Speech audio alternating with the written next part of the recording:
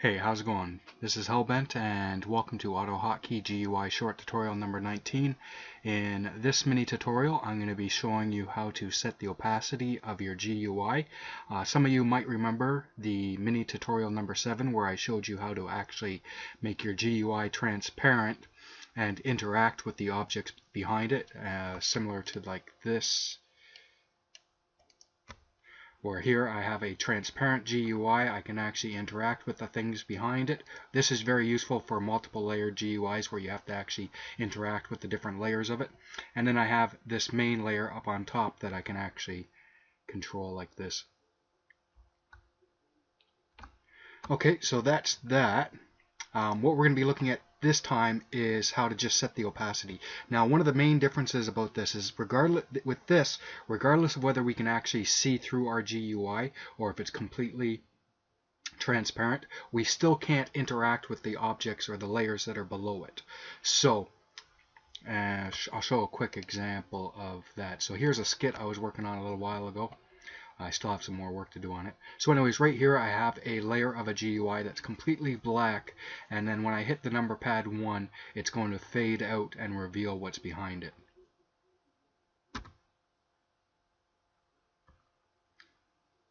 Okay, so that's basically what we're going to be doing. This tutorial is going to be a two-part tutorial. So in this first part, I'm just going to get over very quickly how to set the opacity, and in the second part I'm going to go into more detail, and actually by the end of the second part, if you follow along, you'll end up with a tool that's like this, where I now have a toolbar where I can program a bunch of buttons to do whatever I want and then have it up there at the top of my GUI. Anyways, let's just jump into this. Let me make sure I have all my other programs exited. Okay. So the first thing I'm going to do is I'm going to create my GUI's template, and I'm just going to make it a nice big size, a width of 500 and a height of 500. I'm going to give it a name. I'm going to call it Mini-Tut19. Add in my return.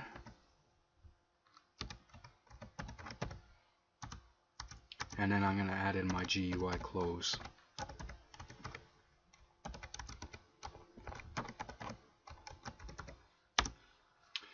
Okay, now that we have our GUI, I am going to add in a color. Because the GUI's basic color is the same as this page here, what I need to do is make it so that way you can see it a little bit better. So I'll change the GUI's color. And what color am I going to use here? I'll use my new tool. So this tool is available on my home page. If you go to my home page and then look in the category called scripts, you can get a copy of this for free, which makes programming GUIs much easier to get colors and everything. Okay, so here we go. We have a GUI that's 500 by 500. Right, and it's got a nice aqua color to it. Okay, next what I'm going to do is I'm going to add in a button, and we're going to use this button to actually control the opacity of our GUI.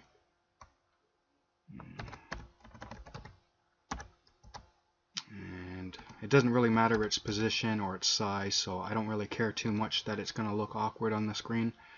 But I'll make a nice big button, width 200 and a height of 200. So it's going to look really tacky on the screen. But anyways, here we'll.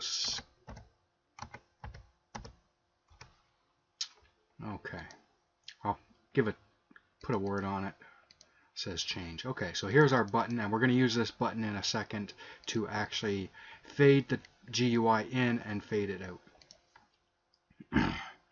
So I'm going to attach this to a label. I'm just going to call my label LB. It doesn't really matter what I call it, does it? Not for this purposes. And let me just get it set up. Okay, so here we go. We have our GUI. It's attached to a label. It's got a button on it attached to a label. And now what we'll do is we'll actually set the opacity. So what I'm going to do is in here, why is my mouse going like that? I'm just going to type in WinSet and then a comma. And now here's the options that I can use. So with this one here, we're going to use transparent.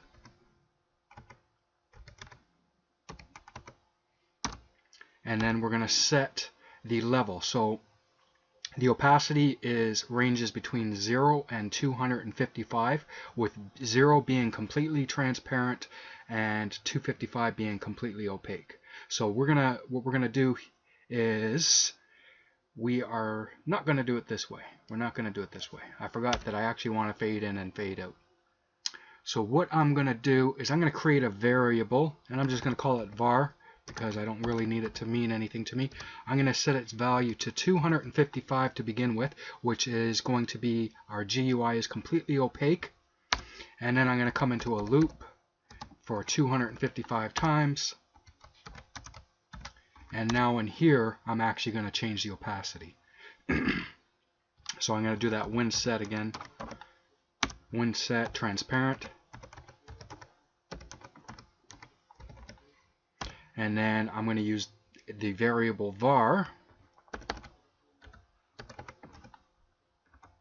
And the window that we're going to be controlling the transparency of is minitut19.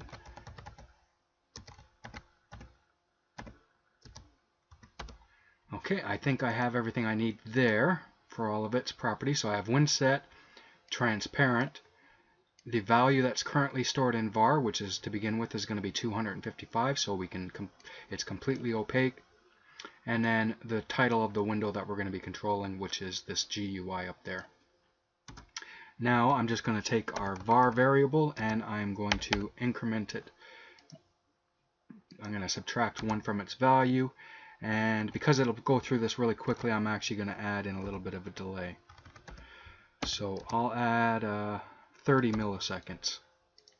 That might be too long, but I think it should be okay.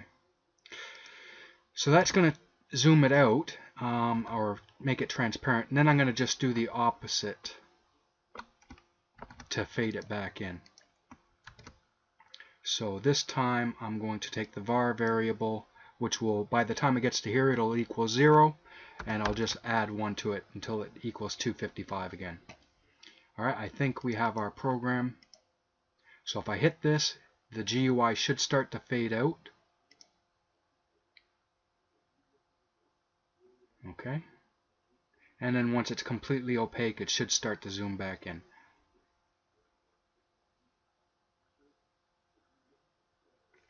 Okay, now like I said before, I'm going to comment this out for a second.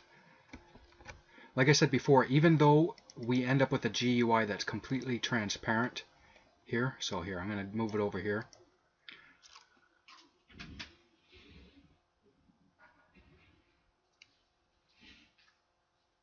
So even though our GUI is completely transparent, we can't actually interact with the stuff behind it, which is why I usually use transcolor for multiple layer GUIs, because I never have a need to actually just make it transparent like that.